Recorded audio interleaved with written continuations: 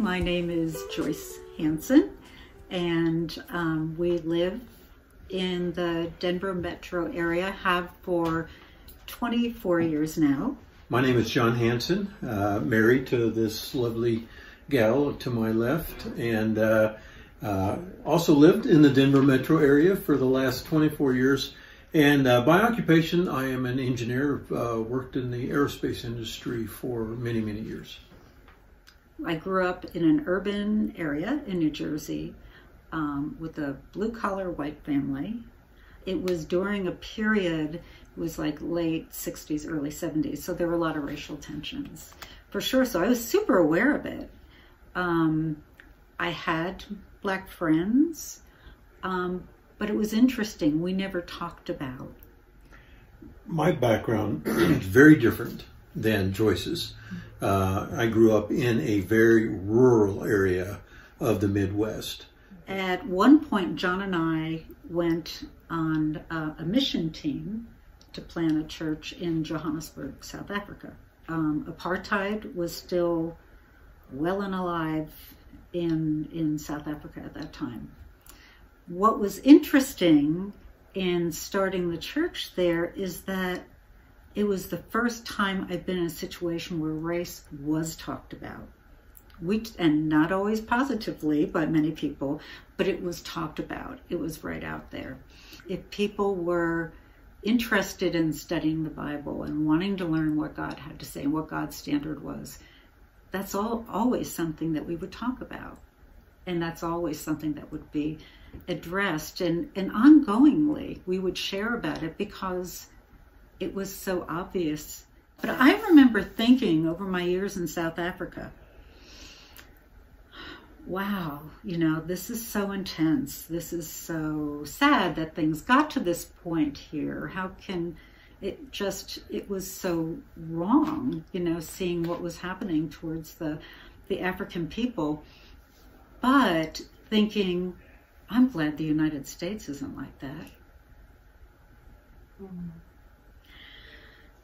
And not being in touch with what had happened and was continuing to happen in my own country that I'd come from.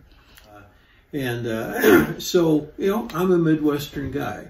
I am a meat and potatoes type of individual through and through. If we're not wearing jeans and a cap on her head, it's just awkward.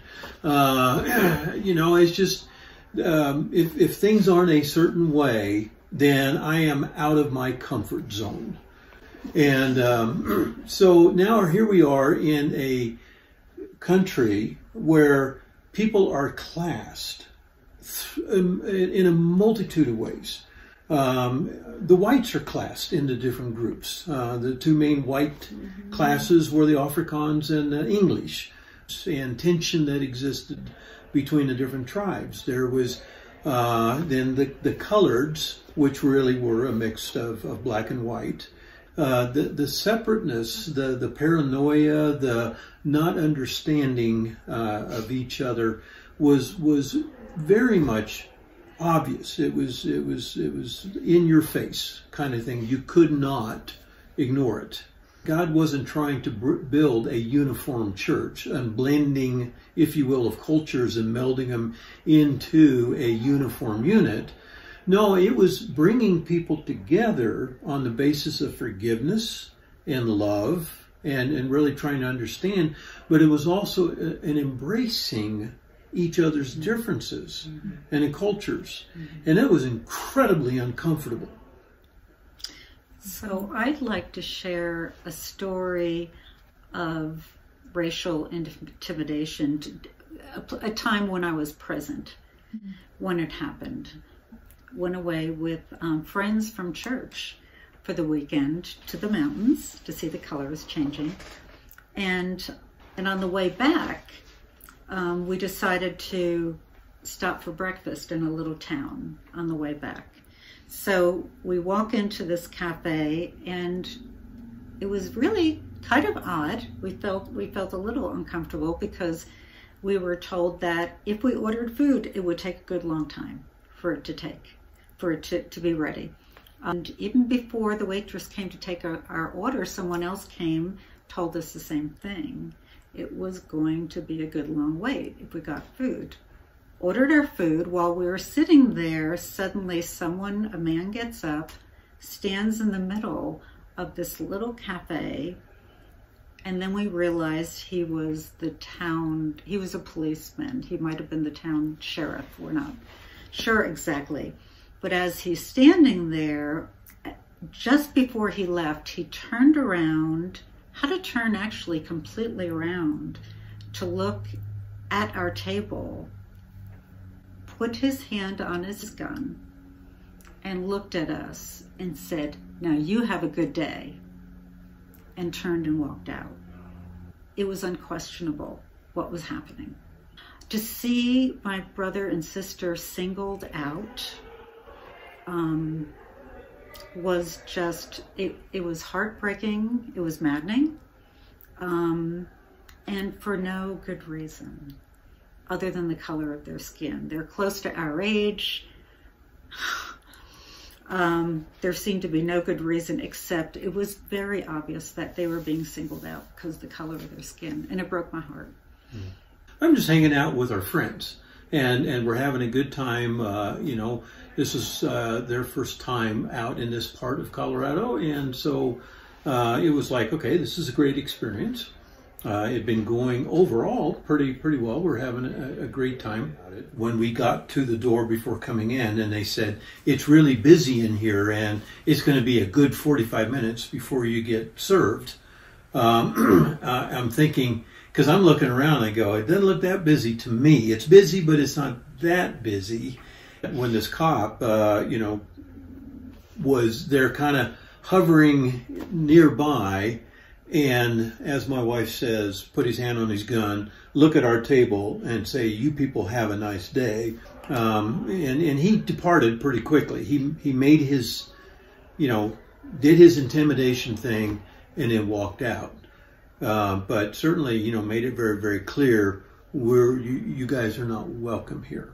Here it is, we're talking 2019, we're well into the 21st century, and it's like, my goodness, things like this are still happening and going on. Jesus definitely addressed social issues. He did regularly during his times. He didn't try to throw the rug over it. I was thinking earlier about a passage in Ephesians 4 where it talks about being one in spirit. And I was thinking that, we can come from different backgrounds, we can have different opinions, but, when it comes down to it, doesn't matter, because God wants us to be one in spirit. And the same thing with, it's what I really learned through our church. Is like, yeah, maybe I'm feeling uncomfortable, but so is my brother and sister next to me. They're feeling uncomfortable in my culture, but yet they have a willingness to be able to do that, and it's okay to be uncomfortable. We are going to hurt each other's feelings. We are going to say things, or something is going to transpire that offends either us or offends somebody else, wittingly or unwittingly. And having been in South Africa to see the tremendous amounts of oppression and the ghastly stories that we could talk about of things that happened to individuals, but through that, to be able to see the power of forgiveness and to be able to say, yeah, this happened to me. You did this to me, but I'm willing to forgive. And let's really try to understand each other. And to me, that is Christ's message. That's God's message, is having the spirit of forgiveness. And when applied, it's powerful. It's amazing. I just want to say I appreciate John's just being willing to be uncomfortable since I know him better than anyone, I believe, I've seen him for our 37 years together now, being married, and I know it really has been uncomfortable for him at times. It was really out of his comfort zone, both of ours, but particularly his, being raised in a small 200-person town in the Midwest, to even go to South Africa, to even have conversations now with people of different backgrounds. I just see him often stepping out of what would be his comfort zone. So, and I think that's Christ-like. It's what Jesus is calling all of us to.